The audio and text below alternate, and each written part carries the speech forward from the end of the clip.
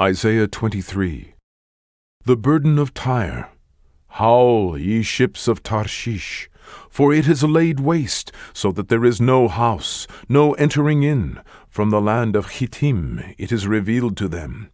Be still, ye inhabitants of the isle, thou whom the merchants of Zidon that pass over the sea have replenished.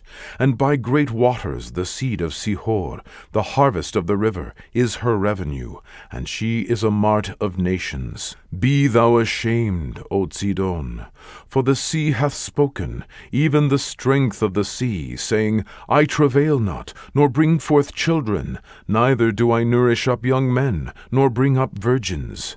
As at the report concerning Egypt, so shall they be sorely pained at the report of Tyre. Pass ye over to Tarshish. Howl, ye inhabitants of the isle. Is this your joyous city, whose antiquity is of ancient days? Her own feet shall carry her afar off to sojourn. Who hath taken this counsel against Tyre, the crowning city, whose merchants are princes, whose traffickers are the honorable of the earth? The Lord of hosts hath purposed it, to stain the pride of all glory, and to bring into contempt all the honorable of the earth. Pass through thy land as a river, O daughter of Tarshish. There is no more strength.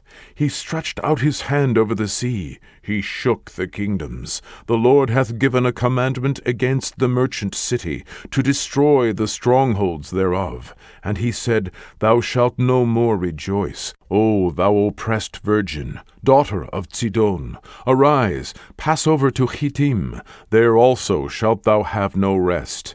Behold the land of the Chaldeans. This people was not, till the Assyrian founded it for them that dwell in the wilderness. They set up the towers thereof. They raised up the palaces thereof, and he brought it to ruin. Howl, ye ships of Tarshish, for your strength is laid waste.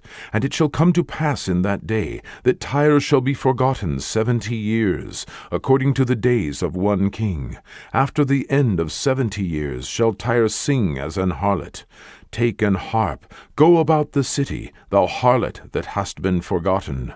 Make sweet melody, sing many songs, that thou mayest be remembered. And it shall come to pass after the end of 70 years, that the Lord will visit Tyre, and she shall turn to her hire, and shall commit fornication with all the kingdoms of the world upon the face of the earth. And her merchandise and her hire shall be holiness to the Lord. It shall not be treasured nor laid up, for her merchandise shall be for them that dwell before the Lord, to eat sufficiently, and for durable clothing.